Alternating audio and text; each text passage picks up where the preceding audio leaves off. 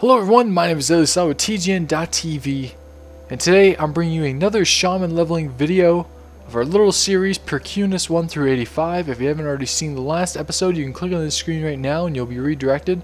If you haven't seen any of the episodes at all, I recommend going back to the first Percunus video and watching the intro to that. In this video we'll be covering levels 50 to 55. We'll be going through the zones Searing Gorge, the Burning Steppes, Swamp of Sorrows, and the Blasted Lands. So we're in the Slag Pit today, the final area in the Searing Gorge, just before the Burning Steppes. You're working with a Thorium Point, trying to attack the Dark Iron Dwarves, making them sleep deprived in this quest. Basically you have to sabotage them and kill their leaders, that's about it. So I just got attacked by an angry mob of sleepy workers. I actually didn't know I was going to go to do there, but I laid down a magma totem, got the job done, and we finished that quest up. Now pay attention here, this is going to be pretty quick, but this quest used to be really difficult to solo, where these two used to be high level elites, but there goes one, ready punted off the edge, and you just DPS down the other guy pretty easy. If you did notice already, I am Enhancement. A good chunk of my video was deleted last time, so you couldn't actually see me switching to from Elemental to Enhancement, but I did. And Lunk, his final quest, made me hit level 51. Great quest chains in the Searing Gorge, really easy. So if you're level 47 to 51, I recommend coming to this area, and actually this will get you all the way to Outlands, just following these quests in these zones, because they'll just keep working off each other. As you can see, I have to go to the Burning Steppes. From the Burning Steppes, they tell me go to Swamp of Sorrows. From the Swamp of Sorrows to the Blasted Lands, and from the Blasted Lands to Outlands. That's the way I'm working. I was arguing with some guy in the comment section last time how he didn't understand why I was actually going to Outlands at 58. But what I've known and what I've been doing on all my characters and all my speedruns, and what I've been doing for years since Outland actually came out, was that.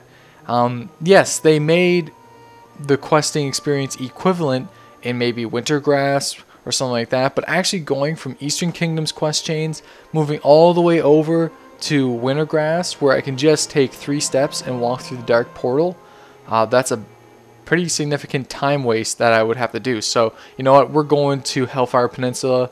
We're probably going to hit level 64 in that area, so we're going to gain around 6 levels, so it's going to be really great. So I was just looking at this guy and I was like, I never seen him before, so I put my mouse cursor over him, and yes, he was a rare elite, Volchan, and yeah, he was an elite, so most rares are just rares, but this guy was an actual elite, so I was a little skeptical to take him on solo, but he wasn't difficult at all. I did have to heal a little bit, so a couple of healing surges got the job done there, and he didn't drop anything nice, but he did give me 5,000 experience, which is massive for my level. Like, I'm only level 51, and getting 5,000 experience off of one mob is really significant. Just keep in mind, I get around 300 experience per mob at this level unrested.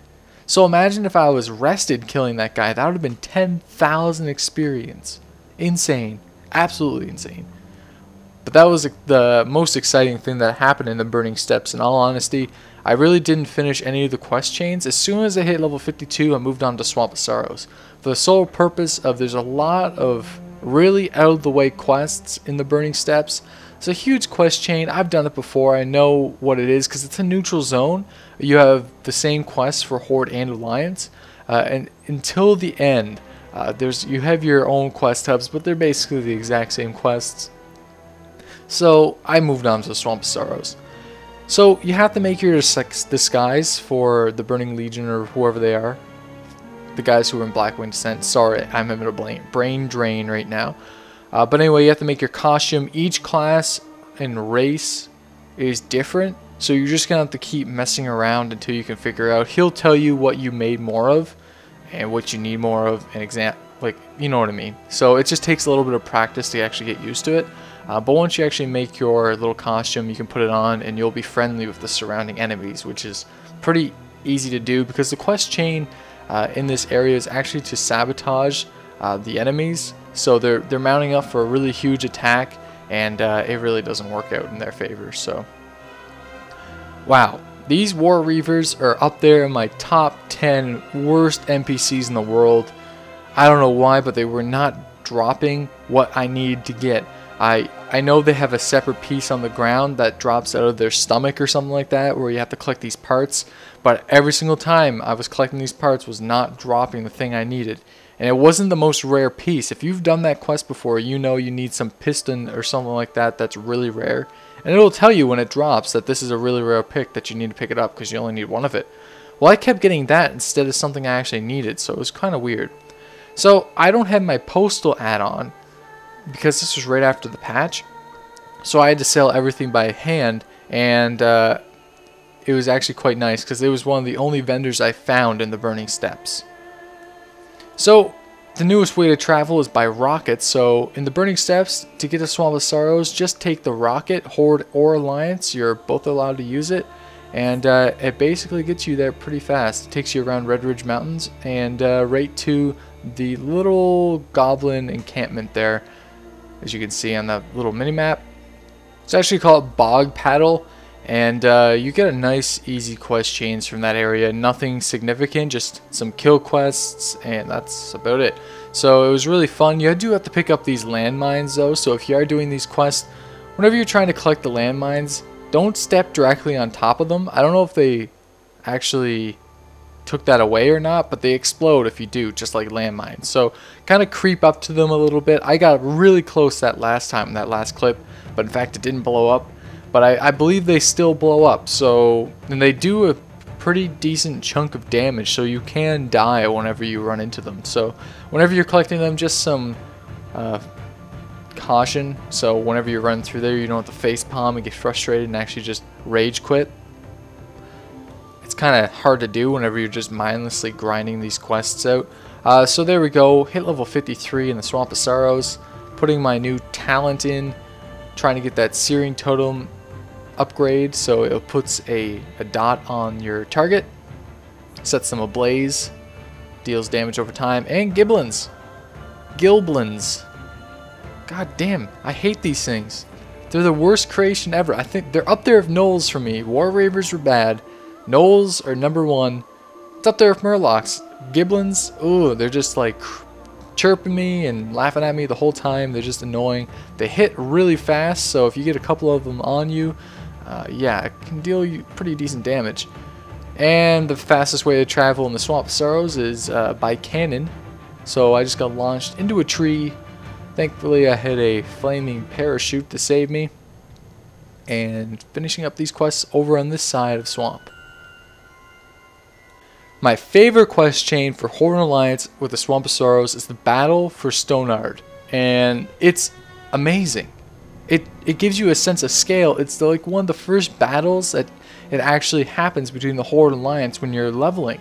It's very neat. You have the Marsh Tide Watch, which is the Alliance keep, and you have Stonard, and in between there's just this massive battle going on with different phasing. So you'll be doing quests for either faction. You know, you kill this many people, you collect these things, you sabotage these peons that are trying to build stuff, so like barricades and things like that.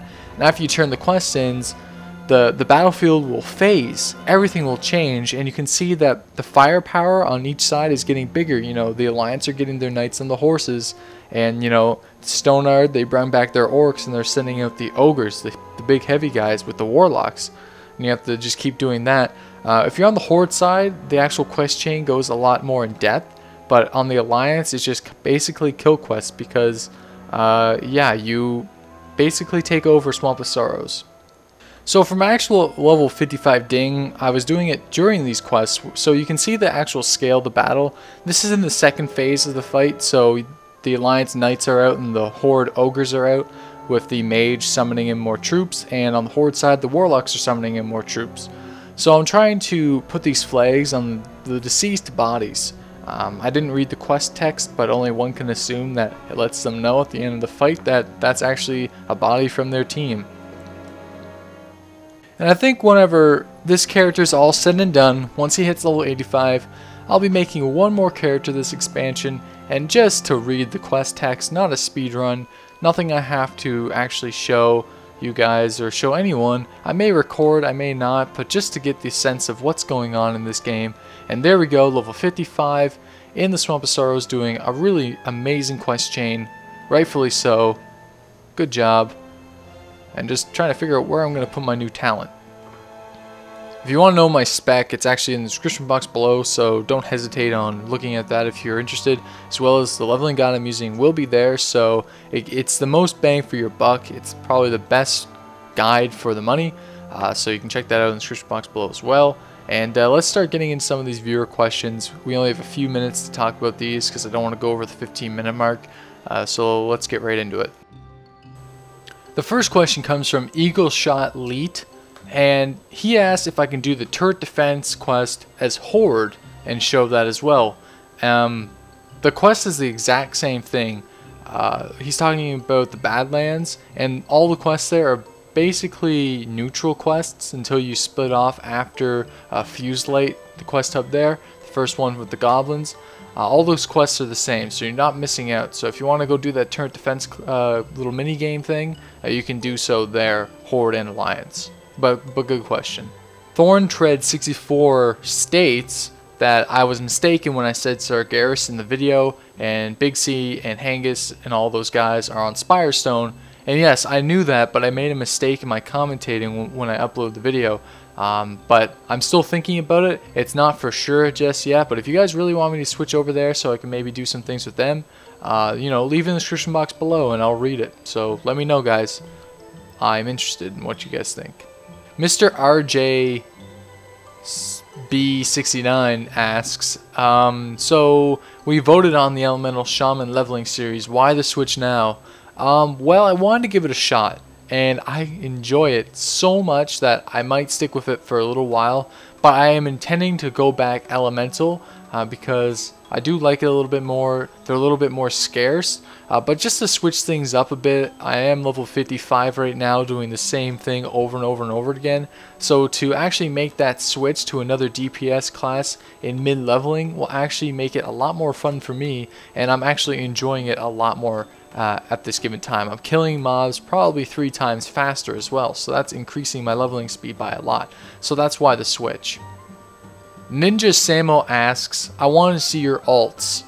Well, I did make a alts video. It was one of my other ones that I did a couple days ago. So if you haven't already seen that, and if you want to know a little bit about my history and where I'm from, you can do so by clicking the annotation on this screen if it's there. If it's not there, then you can go to the TGN channel and find it there, or my main channel, and it will be there. I'm sorry, sometimes I miss some mid annotations, but you know what, it might be in the description box below, but just do some looking and you'll find it there, Ninja. So that's all the time I have for questions today. I know I only got a few of them, but if you have any questions for me, contact me at sean@tgn.tv or by private message on my main channel at youtube.com/DeadlySlob, or leave a comment in the description box below. For this particular video, all questions were covered via comment, so maybe next time I'll do some with private messages, or next time I'll do some in-game or something like that. So we'll let you know, or you'll have to just wait and see. So keep those questions up, and if you don't get featured on this video or at the end of a video, I probably did get back to you at some way or another with the same question that I just said here, if that made any sense.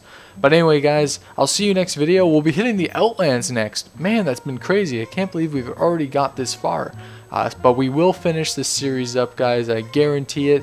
The next video should be a PvP video. So for all you guys that are big fans of my Let's Learn How to PvP with my Hunter, it will be happening soon. I have a plan for some high killing blows and a lot of fun. So we'll see you guys in the next video. My name is DeadlySlob with TGN.tv, and thanks for watching.